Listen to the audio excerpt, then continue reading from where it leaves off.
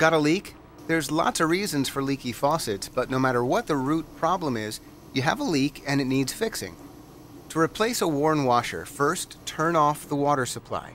Then remove the decorative cap, if there is one, unscrew the handle, and remove it. If the handle sticks, just gently nudge it up with a screwdriver.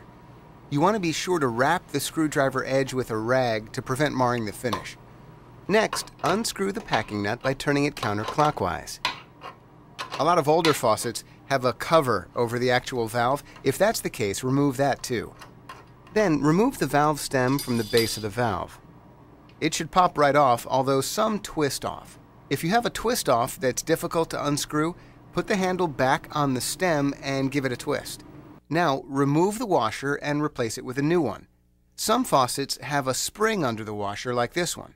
Valve washers come in many shapes and sizes. Your best bet is to take the valve stem to the hardware store and get a washer that matches the old one. That might be hard to do if the old washer is damaged and deformed. If that's the case, your best clue about the original shape of the washer is the valve body.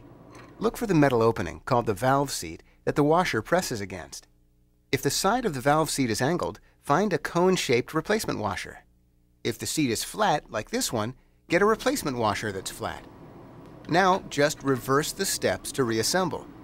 When you replace a washer in your leaky faucet, you stop the mess and save water. What could be better?